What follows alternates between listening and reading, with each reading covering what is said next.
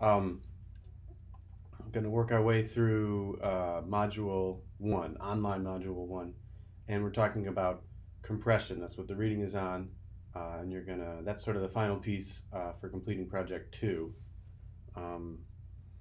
Remember, when you're working on Project 2, that document that says Project 2, how to do,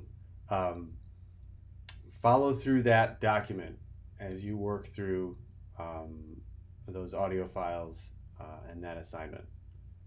Okay, great. All right, so compression. This is the reading. Here's some notes for you. What we're doing when we compress a signal is, I think a lot of people think that compression makes a signal louder. That's not actually the case. It ends up making it sound louder, but what we're doing is we're compacting the dynamic range of an audio signal. So when you run something through a compressor, when you run an audio signal through a compressor, you're having it check for the loudest signal, and it's reducing the level of that.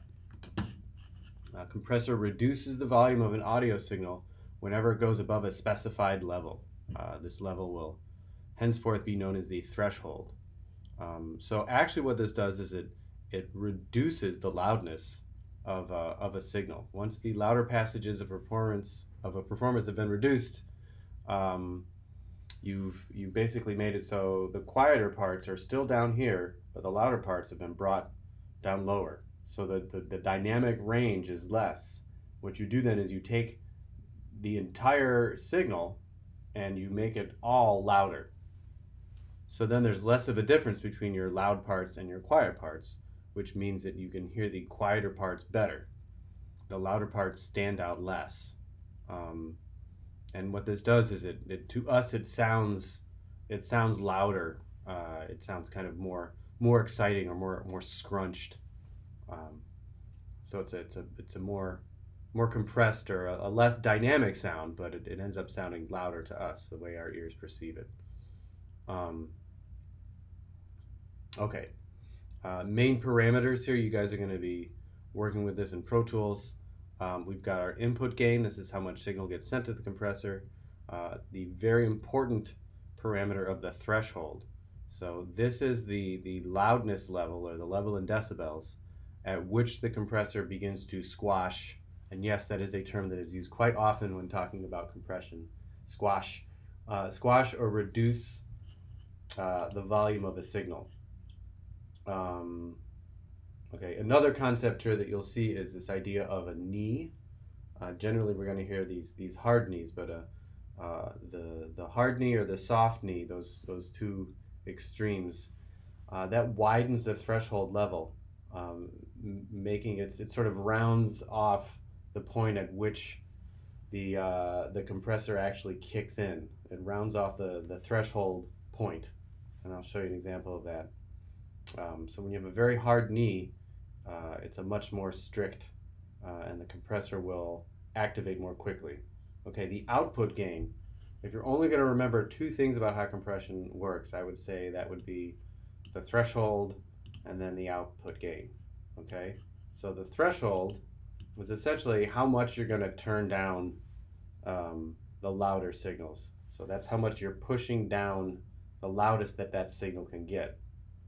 And once you've squashed that down, then to make it so it's louder, you turn up the output gain. So the quieter parts go up along with the reduced range of the louder parts. So basic compression, if you're just going to sort of do a basic compression on something, would be to set the threshold so it turns those loud parts down, and then do the makeup gain or the output gain, turn the overall signal up. Okay? Other more detailed parts, and honestly with compression, it's all about the details. I think I talked about this a little bit in class, but our ears are incredibly sensitive to changes in dynamics at very, very small durations. So when dynamics change in very small amounts of time, we're actually very attuned to that. We're very aware of that, almost subconsciously. It's pretty fascinating. And these details here make a big difference. So the ratio is how much input level is needed to keep the volume above the threshold going up. So when you have a very high ratio, you'll actually see this on the compressor. It ramps up to the threshold, and then everything above the threshold just gets squashed down. There's sort of I guess sort of a series of values above your threshold, whereas that's how much the volume is getting cranked down. So the higher your ratio of input to output, the more that above the threshold that volume is going to get totally smushed down. So you can get to a point where it's just literally just a straight line going from the threshold. The attack, this is really important. This is how quickly in milliseconds the compressor turns a signal down that is above the threshold. So how quickly will it kick in? And literally we're talking differences of 3 milliseconds will have an impact on how you perceive the sound. And then the release, this is how quickly the squashing stops when the compressor sort of lets up on the volume afterwards. Okay, we're just talking about strict compression now.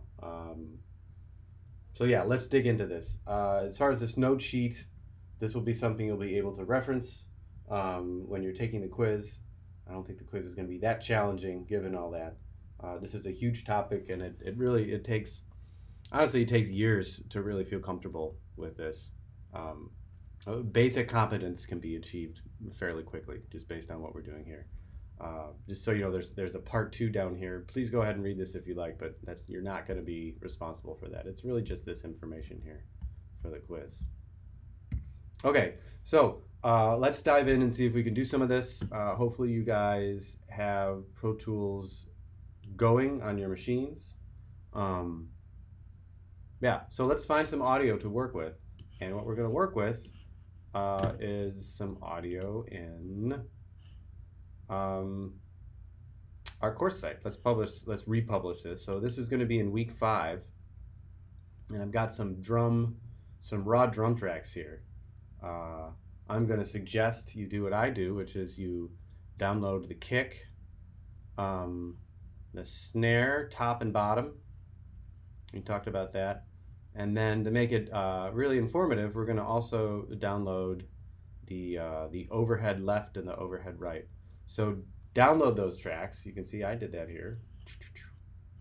And put them in a folder. I put them in the session folder that I created for this Pro Tools demo. Yeah, put them in there. People have different ways of getting audio into Pro Tools, of course. We talked about that a little bit. But so yeah, download those and then put them in that folder so you know where they are. And then what I do, my usual procedure for working with ye old Pro Tools, you guys don't really have to see me, do you? There you go, hi. My usual way for working with Pro Tools is I just take the audio files and I drag them in and just drop them. Once again, you can do the import technique if you want, but with that, it's whatever works for you. Okay, now these drum session files here. Notice I got my kick on the top, my snare bottom, and my snare top are here. I suppose I could flip those if I wanted to. And then I got my 2 overheads. Now, for the time being, let me switch this back. Here's my mixer. So as you can see, I have a channel strip for each one of those tracks I dragged in. For the time being, I'm going to keep these overheads left and right. I'm going to keep those just panned to the middle so we can hear things a little bit better. But if you guys follow along with this, I think this will be useful for you. I'm getting a little worried. I'm frozen down there, but that's okay. All right, so let's go back to there. Let's go here. Why are you frozen? Let's just close that. You don't need to see me anymore anyways. All right. Okay, so I've dragged these audio files in there into my waveform window. And let's see what we're getting here. I already have it set so it loops.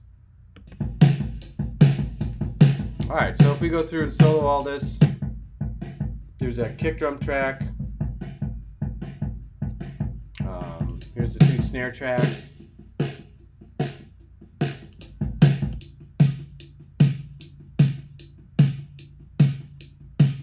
Top and bottom. Doesn't that sound great? All right, now these are my overheads. There you go. And you can hear, you'll hear a little bit of saxophone in the background there. That's some bleed from the saxophonist in the ISO booth, who will remain nameless, is bleeding into those overheads. But in this song, once the rest of the tracks are added in, you don't hear that. Anyways, so what we're going to do for fun is we're going to, let's just mute all these. We're going to compress these overheads and see what kind of sound we can get. All right, so let's stop that for a minute so you can hear me talking. Okay, there's different ways to add inserts. There's different ways to add effects or signal processing in Pro Tools. We're going to do the most basic way, which is just to have an inserts tab or row here. If you don't have that, there's 2 ways you can use the inserts in this basic way. These plugins is you can go to your mixer if you want, and the mixer is always going to have your inserts here. You can go in and pick that. I tend to not use the mixer window that much for a lot of this stuff. I like to use this in my edit window. Now if you don't have these here, here's a neat trick. See this white accordion file cabinet kind of looking thing, sideways files? I don't know. You can go in there and you can check off what you want to show up in this side window. I tend to do my I/O so I can route things out. We're not going to have to worry about that too much. My inserts and my sends, that's going to be the main stuff we're working with. A lot of times it comes preset with comments, but we're not going to make comments today. Why would we do that? All right, so let's apply a compressor to the overhead left, which is currently pan to mono. All right, so I'm going to do a plugin, and then I like this. This sort of explains it all. All the compressors in Pro Tools are found in the Dynamics plugin drop down or side over menu. You guys probably, you might have a lot more than me. In fact, I think I could have more than this if I went to the Avid site and downloaded those. Anyways, this basic one though, this is a great compressor as far as the visual input you get from seeing it. So here we go. I'm going to select on the compressor / limiter. We're doing mono. Remember, we're doing not a multi-channel plugin. Okay. Here, let me show you again. Boom. Yeah, it's a mono. It'll tell us. Okay. So boom, boom, and compressor. All right. So we've got this track. So all the others are muted, so we can hear it. All right. There's my overhead, and you can hear, if you listen to it, how that snare drum hit is really popping out. What we can do is we can compress that. So the way we do basic compression is that first parameter I was talking about, which is threshold. So I'm going to make it so the compressor is going to kick in and make anything that gets above, right now, negative 33 dB. Let's quiet that down. And I'm going to really compress the majumbos out of this. Let's go all the way down there. And look, I love this. You can see this orange downward line there. That's the compressor actually pushing down to squash any volume once it gets above 46. That's a lot. Let's go back to, that's a little better. Okay. Now you'll notice the signal has been made quieter. Hopefully you guys can hear this. You'll be able to do this on your own. What I can do is I can bypass here, and you can listen to the difference. And you go, and it sounds a little bit louder because I'm bypassing it. Listen to when it's on. Here it's been made quieter. Now here's where it gets interesting. The gain here, this is the output gain or the makeup gain. Watch what happens when I turn this up. I'm going to raise the whole level of the signal. I've sort of pushed down the volume of the snare.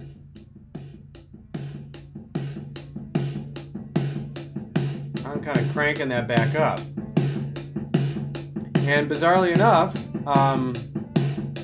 you'll notice you can hear that the saxophone bleed a lot better, and that's because I made the quieter parts louder. I brought I squashed the dynamic range of that signal, and then I brought the whole thing up. So that saxophone was more audible. That's actually undesirable, but you can hear the other drum parts. You can hear those better too. Now let's compare the two.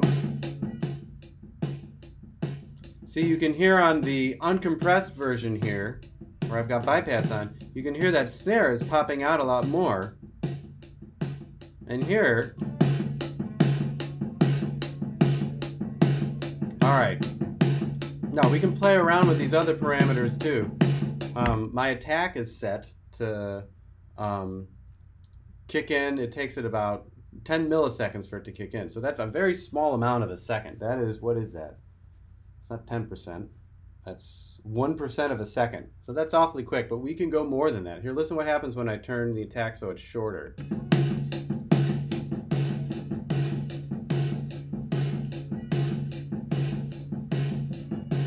It's just really getting in there and cranking down on it.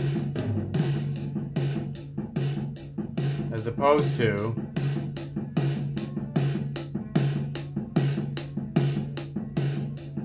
and, you know, it's really these subtle differences. We can turn the ratio up a little bit, and when we turn the ratio up, you're going to see this line is going to level out. So we're really flattening out this signal. And you can hear what it's doing to the sound. It's really making it sound really slammed out. Here, listen, this is without it. So it's very different. We're hearing a lot more of that sort of resonant, sort of boomy room sound there. We're hearing all that resonance more. Okay, so we've made a very rocked out overhead. Now, here's the great thing. What we can do is, let's unmute this. This is our overhead right. We could take this same, all these compression settings, and by holding down Option and then clicking, now I have both of these are compressed. Let's turn them both on. That's pretty ridiculous, actually. I'm using a very extreme example. Now here's something that's fun too. You can copy an effect or a plugin over to a different track by holding down Option and clicking and dragging it. If you hold down Control and click on a track, it actually will it will bypass it for you. So here, watch this. Holding down Control. Now it's gone. Let's turn it back on. Hold down Control. All right, pretty out of control. But what we can do now is we've got these really compressed overheads, and I've kept them in mono so far. Let's go to our mixer and let's just, okay, so we're done doing the compression stuff. We're going to leave those on for now. I'm going to pan left and right with these overheads, and if I press space or play, you'll hear a difference, obviously. You're going to hear the stereoscopic or stereophonic sound here.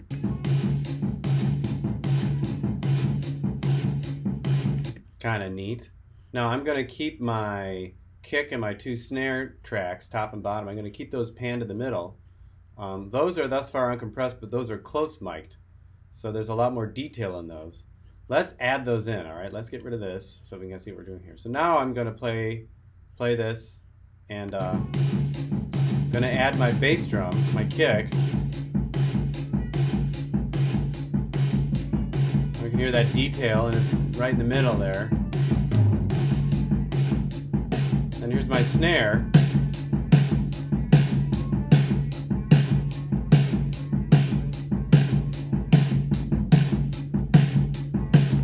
Here's without. Let's get rid of the overheads, and then I'll add those in.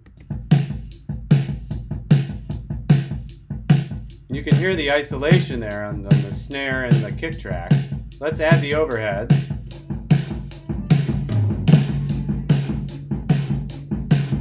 There we go. And just for reference also, let's bypass, hold down Control. It's a really different sound, isn't it? This super compressed, with the gain all the way up and the ratio cranked up, the attack kicking down or squashing down really quickly, which is this, hold down Control.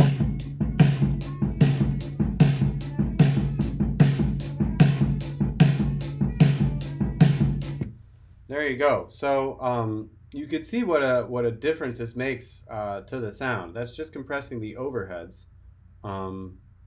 Gives you a lot of flexibility in how the ear perceives the sound. I haven't done anything to those overheads, but actually make the louder parts quieter, and then do some clever manipulation, literally in gradations of 10 decibels and 3 milliseconds to how I'm turning down the louder parts. Okay, so that's your basic compression. I hope you guys were able to follow through on that, and I hope you're able to do that on your own. Do go to the course site and grab these drum files, like I told you, and try and replicate the same thing. I would highly recommend that you do that if you want to get into some compression stuff. I'm going to be asking you to do some compression on bass and drums for Project 2, but that's just a basic overall picture of how you can play around and experiment with some basic compression. I'll be doing one more of these where we revisit gating, but for now, let's just work with that. Okay, great. Thanks. And hopefully these are working out for you guys, and we'll do some more as our online experiment continues. Thanks. And then I gotta stop it. How do you stop it? Come on, baby.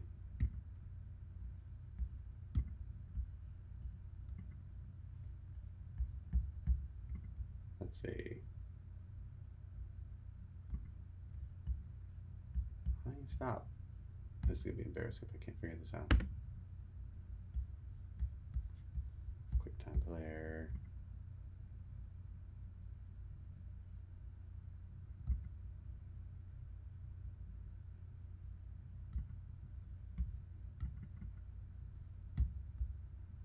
I used to know how to do this. Once I knew how.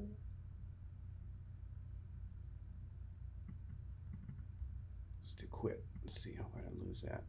There we go. Of course I do.